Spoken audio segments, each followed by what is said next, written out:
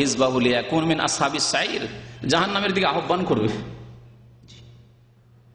দিনদার যদি বিয়ে না করেন, আর দিনদার যদি বিয়ে না করেন আর দিনে 3 বারের 1-2 বারও যদি খেতে দিতে পারেন, কখনো যদি পেট ভরে খেতে নাও দিতে পারেন, বিদেশ থেকে যাচ্ছেন ভালো কাপড় চোপড় কিছু নাও নিয়ে যেতে পারেন, কিছু গয়না অলংকার নিতেই পারলেন না, কিছুই বলবেন না, বলবেন আলহামদুলিল্লাহ আমি স্বামীকে পেয়েছি যথেষ্ট।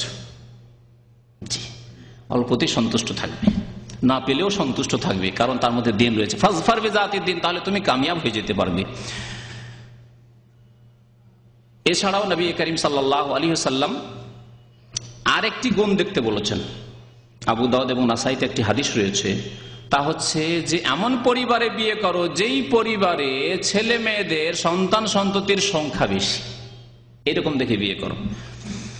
একজন সাহাবী এসে বলছেন, ইয়া রাসূলুল্লাহ, আমি একটি মেয়েকে বিয়ে করার জন্য ইচ্ছা করেছি, সে মহিলা দেখতে খুব সুন্দর, খুব সুন্দরী, গায়রা আন্নাহা লা তালিদু, কিন্তু সে বন্ধা, তার বাচ্চা কাচ্চা হবে না, ছেলে মেয়ে তার থেকে পাবো না, আমি হাল আতাজাওয়াজুহা, আমি কি বিয়ে করব? নবী করিম সাল্লাল্লাহু আলাইহি সাল্লামের কাছে পরামর্শ চাচ্ছেন এক সাহাবী। নবী করিম সাল্লাল্লাহু আলাইহি সাল্লাম বললেন, না বিয়ে করিও না, নিষেধ করলেন, তাকে বিয়ে করিও না, বরকত নেই, কিছু ছেলে মেয়ে হবে না, বরকত নেই, শেষ।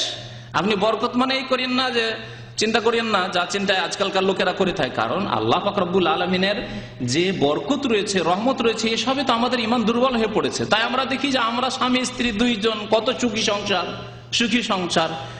আর আজকাল অধিকাংশ মানুষ যদি ছেলে মেয়ে হবে এইরকম সম্ভাবনা দেখেও বিয়ে শাদী করে, তবু ভাবে যে আমরা 2 জন, আমাদের 2টি, কত সংসার সুখী, এরকম কি তাদের গান টান রয়েছে।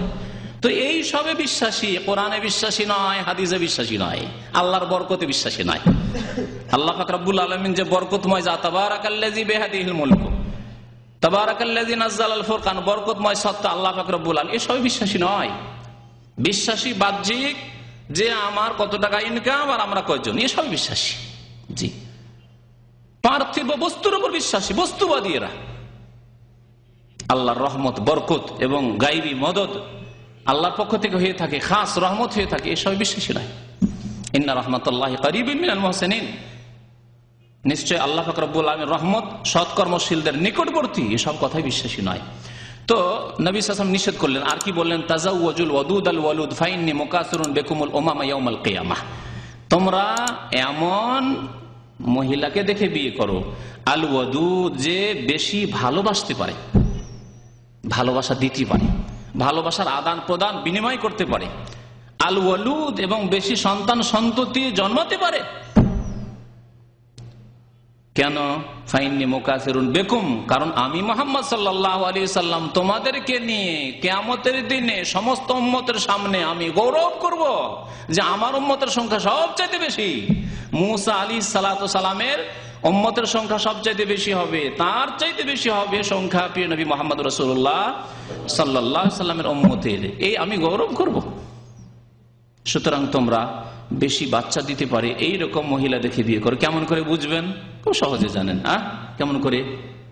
যে মেয়েকে আপনি পায়গাম দিতে যাচ্ছেন, দেখেন যে তারা কয় ভাই বোন, মানে তার মা কটা বাচ্চা ছেলে মেয়ে দিতে পেরেছে, তার খালারা আছে কটা বাচ্চা দিতে পেরেছে, তার ফুফু আছে, বাবার দিকে দেখলে তার ফুফু আছে, বা তার চাচা আছে, মেয়ের চাচা আছে, তাদের কটা ছেলে মেয়ে, এগুলি দেখবেন, তাহলে আপনি উপলব্ধি করতে পারেন না বংশ বড় ঝাড়ের বংশ আছে। বংশ আছে, জবরদস্ত বংশ আছে, বাচ্চা দিতে পারে। যদি দেখেন যে যেই মেয়েকে বিয়ে করছেন তারা 2 ভাই বোন, 1 ভাই 1 বোন, ওর চাচার একটা ছেলে একটা মেয়ে, ওর ফুফুর দেখছেন যে একটা ছেলে, ওর খালার দেখছেন একটি মেয়ে, এইরকম পরিবারে বিয়ে করবেন। বংশে দেখছেন 2-4টা বাঁঝা, এরকম দেখে বিয়ে করবেন না। নবী করিম সাল্লাল্লাহু আলাইহি সাল্লামের আদেশ মোতাবেক আপনি সুন্নতের উপর আমল করলেন না। সুন্নত তরিকা হচ্ছে যে আপনি বেশি বেশি ছেলে মেয়ে পৃথিবীতে আসুক এবং তারা নামাজি হোক, আল্লাহর ইবাদত বন্দী করুক, নেক বান্দার নেক সন্তানের সংখ্যা বাড়ুক, যাতে আল্লাহর জমিন সৎ লোক দিয়ে আবাদ হয়, কাফেরদের সংখ্যা কমে যায়, ফাসিক বেনামাজীদের সংখ্যা কমে যায়, আর নেক লোকদের সংখ্যা বাড়ুক। এই নিয়ত আপনাকে রাখতে হবে। রব্বানা হাব লানা মিন আজওয়াজিনা ওয়া যুররিয়াতিনা কুররাতা আয়ুনিন ওয়াজআলনা লিল মুত্তাকিনা ইমামা, আল্লাহ আমাদেরকে হাবলানা মিন আজওয়াজিনা, আমাদেরকে এমন বিবি দান করো, এমন স্বামী দান করো, রব্বানা হাব লানা মিন আজওয়াজিনা ওয়া যুররিয়াতিনা, এবং এমন সন্তান সন্ততি দান করো কুররাতা আয়ুন, যাতে আমাদের চক্ষু ঠান্ডা হয়। ওয়াজআলনা লিল মুত্তাকিনা ইমামা, এবং আমাদেরকে সৎ কর্মশীল আল্লাহভীরু মুত্তাকিদের নেতৃত্ব দান করো। মুত্তাকিদের আমাদের ইমাম বানিয়ে দাও। এর অর্থ কি? মুত্তাকিনদের ইমাম বানিয়ে দাও অর্থাৎ আমাদেরকে এত সৎ ব্যক্তি তৈরি করো, আমাদেরকে এত সততা ইমানদারি দান করো, আল্লাহভীরুতা দান করো, যে সৎ লোকেরা যেন আমাদের অনুকরণ করে, অনুসরণ করে।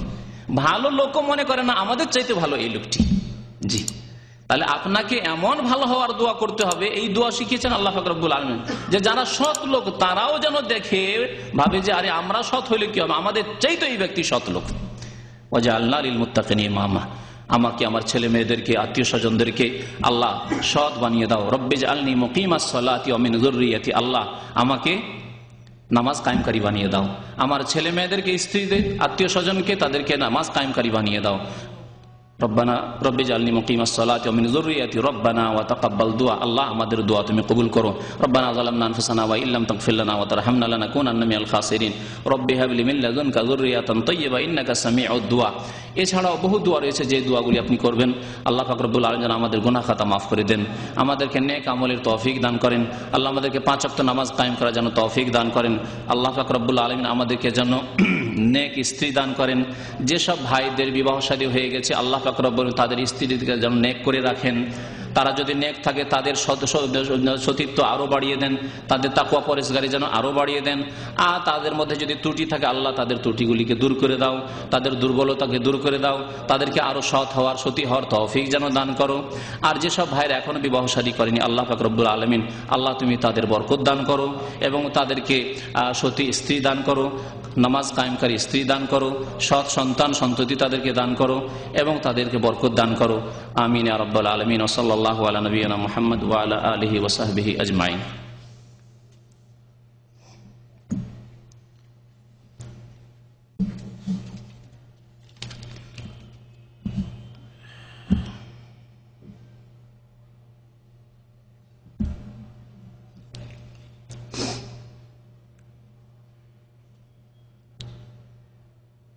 এক ভাই প্রশ্ন করেছেন, আমার শ্বশুর ও শাশুড়ি মনে চাইলে নামাজ পড়ে, মনে না চাইলে নামাজ পড়ে না, আল্লাহ হিদায়াত করে, বলুন আমিন। শুধু নামাজ পড়বো তারা বলে আর কি, হ্যাঁ তারা বলে যে শুধু নামাজ পড়বো, কাম করতে হয় না, কাম করলে নামাজ পড়া যায় না।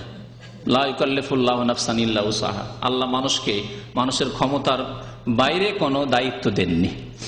আপনি চিন্তা করুন 24 ঘন্টায় কত ঘন্টা আপনি শুয়ে থাকছেন, 6 ঘন্টা থেকে 8 ঘন্টা ঘুমিয়ে থাকছেন। আর নামাজ পড়ায় যদি খুব বেশি সময় লাগে তাহলে 10 মিনিট করে এক ওয়াক্তের নামাজ, 10 মিনিট করে 5 10 50 মিনিট, 1 ঘন্টা সময়। সারা দিনে 5 ওয়াক্ত নামাজে 1 ঘন্টা সময়ের প্রয়োজন রয়েছে, ব্যাস। তাতে ফরজ সুন্নত, শুধু ফরজ আদায় হবে না, ফরজ সুন্নত আদায় হয়ে যাবে।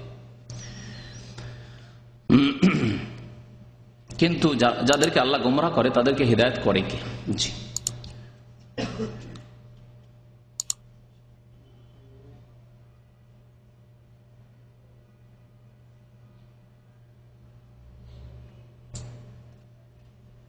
কি আর জিজ্ঞেস করেছেন? একটু লম্বা পড়ে দেন তো, একটু ভর্তি করে দিয়েছেন লিখে।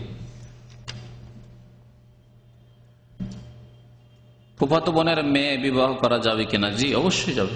ফুফাতো বোন, হ্যাঁ ফুফাতো বোনকে বিয়ে করা যাবে কিনা? হ্যাঁ যাবে। তো ফুফাতো বোনকে যদি বিয়ে করা যেত, তার মেয়ে আর একটু দূরে হইল না, তাহলে আবার এই ক্ষেত্রে সন্দেহ কিসের আছে? ভাতিজি বলেন সেই জন্য, আর বোন বললে জায়েজ হয়ে গেল। তো বোনকে তো নিজের বোন তো জায়েজ হয় না। তো ফুফাতো বোন, খালাতো বোন যখন জায়েজ তখন তাদের ছেলে মেয়ে জায়েজ, জায়েজ না, হ্যাঁ তাদের ছেলে মেয়েও জায়েজ।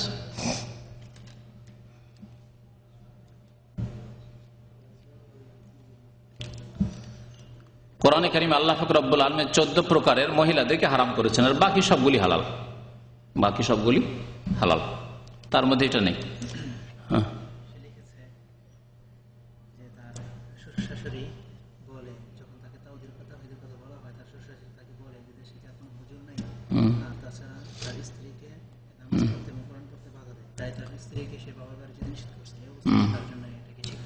প্রথম কথা, যারা বলবে দেশে কি হুজুর নেই, বলবেন যে দেশের হুজুর হোক আর সৌদি আরবের হুজুর হোক, সমস্ত হুজুরের বড় হুজুর প্রিয় নবী মুহাম্মদুর রাসূলুল্লাহ সাল্লাল্লাহু আলাইহি ওয়াসাল্লাম।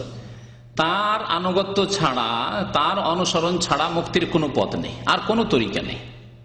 জি, তরিকা একমাত্র বিসমিল্লাহ ওয়া আলা মিল্লাতি রাসূলিল্লাহ, যেই তরিকার কথা বলে মা বাবাকে দাফন করেন, হ্যাঁ, মুসলিম ভাই বোনদেরকে দাফন করেন, বলেন না ওয়া আলা মিল্লাতে রাসূলিল্লাহ। চরমনাইরা চরমনাই বলেন, কি আটরসি বলেন, কোনো কিছু বলেন, আর কিছু চলেন না। হানফি, শাফি, মালিকি, হাম্বলি কোন জায়গায় কোর্সে আছে? কোথাও নেই। বিসমিল্লাহ ওয়া আলা হানফি মাযহাবে বলেন, ওয়ালা শাফি, মালিকি এসব করেন তো? নেই এসব। তাহলে বোঝা গেল ওয়া আলা মিল্লাতি রাসূলিল্লাহ। তারপরে যখন কবরে তো পৌঁছে দিয়ে চলে আসলেন, কবরে যখন উঠিয়ে বসালো ফেরেশতারা, তখন মুনকার নাকির জিজ্ঞাসা করে, তখন কি বলে? মান নাবিয়ুকা, আপনাকে রবের কথা জিজ্ঞাসা করা হবে, আর দিনের কথা, ইসলামের কথা জিজ্ঞাসা করা হবে, আর জিজ্ঞাসা করা হবে নবীর কথা, ওই বড় হুজুরের কথা জিজ্ঞাসা করা হবে, রাসূলুল্লাহ সাল্লাল্লাহু আলাইহি ওয়াসাল্লামের কথা জিজ্ঞাসা করা হবে। তাঁকে চিনতে হবে, তার অনুসরণ করতে হবে, তার আনুগত্য করতে হবে, তার রাস্তায় ছিলেন কিনা। সুতরাং তাদেরকে এইভাবে বুঝান যে সমস্ত হুজুরদের হুজুর প্রিয় রাসূল সাল্লাল্লাহু আলাইহি ওয়াসাল্লাম। সুতরাং সমস্ত হুজুরদের কথার কোনো মূল্য নেই যদি আল্লাহ রাসূলের কথা না বলে। তবে আল্লাহ রাসূলের কথা বললে নেওয়া যাবে। যেই ব্যক্তি আল্লাহ রাসূলের কথা বলবে, হুজুর কেন, একটা সাধারণ মানুষ যদি বলে ভাই চলেন নামাজ পড়ে আজান হয়ে গেছে, আমি হয়তো ব্যস্ত আছি, একটা সাধারণ মানুষ যদি বলে যে ভাই চলেন নামাজ পড়ে আসে আজান হয়ে গেছে, তো আমি কি নেবো না কথাটি নাকি? আল্লাহর কথা, রাসূলের কথা বলছে, হাইয়া আলাস সালাহ হয়ে গেছে, না আমি অহংকার করবো যে আপনার বলার কি অধিকার আছে, আপনার চাইতে আমি বেশি জানি না। তো কথা হচ্ছে যে রাসূলুল্লাহ সাল্লাল্লাহু আলাইহি ওয়াসাল্লামের রাস্তায় থাকতে হবে। এবং আপনি যেটা করেছেন যে আপনার স্ত্রীকে বাধা দেয় কোরআন তেলাওয়াত করে, যদি এইরকম অবস্থা হয় তাহলে আপনি আপনার স্ত্রীকে তাদের বাড়ি যেতে বাধা দেওয়ার ইখতিয়ার রাখেন, অবশ্যই বাধা দেবেন। কারণ সেখানে গেলে ঈমান নষ্ট করবে, অথবা কমপক্ষে ঈমান দুর্বল করে ফেলবে। জি, নবী সাল্লাল্লাহু আলাইহি ওয়াসাল্লাম এর উদাহরণ দিয়েছেন কিসের সাথে? যে ওই কামার শালার সাথে, কামারের ঘরে গিয়ে বসলে ছাই, ধুলো আর ময়লা, কালি এসব লাগবেই। সুতরাং আপনার স্ত্রী যদি ওই কালির বাড়িতে যায়, অর্থাৎ আপনার স্ত্রীর বাবার বাড়ি, তাহলে ওখানে গেলে ফিতনা, দিনের ফিতনা সবচেয়ে বড় ফিতনা। দুনিয়ার ফিতনা এমন কোন ফিতনা না আজকে হয়েছে কালকে শেষ হয়ে যাবে, না হলে এই জীবন তো শেষ হবে, একদিন শেষ হবেই, সবার শেষ হবে, আজকে হোক আর কালকে হোক, মরতে একদিন হবেই। জি, কিন্তু দিনের ফিতনা সবচেয়ে বড় ফিতনা। ইসলাম যদি হারিয়ে দেয় তাহলে চিরকাল জাহান্নামে চলে যেতে হবে। এই জন্য দিনের ফিতনা সবচেয়ে বড় ফিতনা। দিনের হেফাজত করতেন সাহাবায়ে কেরামরা। জি, এটি হচ্ছে প্রথম আপনাকে হেফাজত করার দায়িত্ব, যে ইসলামের ইমানের হেফাজত করতে হবে। কু আনফুসাকুম ওয়া আহলিকুম, আপনাকে বাঁচাতে হবে জাহান্নাম থেকে, না আর আপনার পরিবার, ছেলে মেয়েদেরকে বাঁচাতে হবে। আপনার শ্বশুর শাশুড়ি জাহান্নামে যাক যদি হিদায়াত না হয়, কিন্তু আপনার স্ত্রী যেহেতু আপনার বন্ধনে আছে এবং জবাবদিহি আপনাকে কাল কিয়ামতে তার সম্পর্কে করতে হবে, সুতরাং আপনার পুরো ইখতিয়ার আছে বাধা দেওয়ার, যেতে দেবেন না। তবে তারা যদি দেখা করতে আসে, দেখা করে চলে যাবে, কুপরামর্শ দেওয়ার যেন সুযোগ না পায়। জি,